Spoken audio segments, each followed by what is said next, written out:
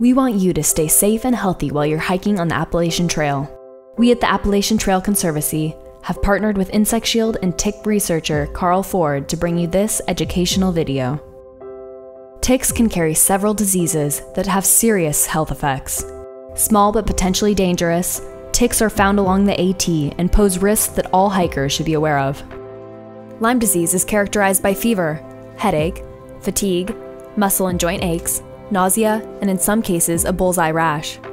Other tick-borne diseases have similar symptoms as Lyme disease, except a rash is uncommon.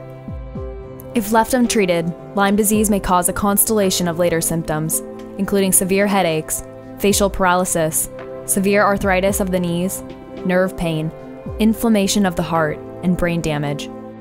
Severe effects may also occur even after receiving treatment, so preventing a tick bite from the very beginning is crucial.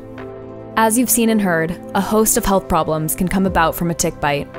While you're hiking, here's what to keep an eye out for. The deer tick carries Lyme disease, anaplasmosis, and several others. The Lone Star tick carries ehrlichiosis and others. The American dog tick is also present and can carry Rocky Mountain spotted fever. A single tick can transmit multiple diseases. Most cases of tick-borne disease are caused by tiny ticks in the nymph stage. These ticks are no bigger than a poppy seed or a speck of dirt. In fact, a tick can be so small that you may not even see or feel it. This is why preventing a tick bite is so crucial. Lyme disease is by far the most prevalent tick-borne disease on the AT. The Centers for Disease Control, or CDC, maps cases of reported Lyme disease. As you can see, the AT passes through the most prevalent areas of Lyme disease in the mid-Atlantic states, but is also found in adjacent states in the Northeast. The CDC reports 300,000 cases of Lyme disease per year in the United States, and the number of other tick-borne diseases is growing. On the AT, you may pass through areas where ticks are common. In some areas, ticks cannot be avoided. Surveys show that 5 to 9% of northbound through hikers, who typically pass through the mid-Atlantic region when ticks are most active, report getting Lyme disease on the trail. However, anyone who visits the AT should take precautions for ticks. Some tick-borne diseases, such as anaplasmosis, can be fatal if untreated. Others may last for years and can result in long-term health issues if not treated. These diseases can be treated most effectively in their early stages, so don't delay in going to the doctor if you are experiencing any of the symptoms previously discussed. So what are the best ways you can protect yourself from ticks while enjoying the AT? Here are 5 of our recommendations. Keep in mind, many people never know they are bitten by ticks. Prevention is key. Wear clothing treated with permethrin, which repel ticks. Here are some options. Spray permethrin on your clothing, boots, and any gear that touches the ground. Purchase pre-treated clothing from sites such as insectshield.com or your local outfitter. Or send your clothing to Insect Shield and they can simply treat it for you. For maximum protection, wear long pants treated with permethrin or bug pants in hot weather. Use 20 to 30% DEET on exposed skin.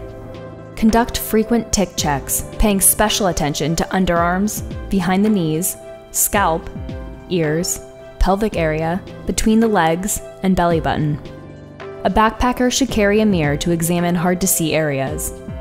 When possible, shower as soon as you can after coming indoors, and put your clothes in the dryer on high heat for 60 minutes to kill any remaining ticks. Avoid tick habitats. Walk in the center of the trail, stay away from brushy areas with high grass and leaf litter, and avoid sitting on the ground or logs. Take rest breaks at shelters or on a ground cloth that's been treated with permethrin. Taking preventative measures can greatly reduce the chance of a tick biting you. But if you do find a tick, remove it immediately. Remember that young ticks may look like a speck of dirt, so it's important to conduct frequent tick checks to catch a tick as soon as possible. So when I talk to people about proper tick removal, I usually start off by telling them what not to do. And you definitely never want to use any kind of a chemical or things like a burnt match to try to remove a tick. Anything you do that shocks that tick and might prompt it to regurgitate the contents of its stomach into your bloodstream is not good for you. So fine point tweezers, a specialized tick removal tool, you can find those online for your pets and for you, are the way to go. So if I had a tick embedded in my leg right here, you can see that's the size, like a pepper flake, of a deer tick nymph, the tick species that transmits Lyme disease. I need really fine point tweezers to be able to get down to the base of that tick's head where it's bitten me and pull back with steady, even pressure until that tick releases, making sure that I get the entire tick out. So it may be, a little panicky when you see a tick, but you need to stay calm, get that tick down at the base of your skin, maybe even pull a little piece of your skin out. Better to do that and know you got the entire tick than to leave part of a mouth part embedded. We hope we have convinced you of the importance of taking a few preventative measures that can greatly reduce your chances of becoming ill from a tick bite. We encourage you to follow the tips in this video and have a safe hike.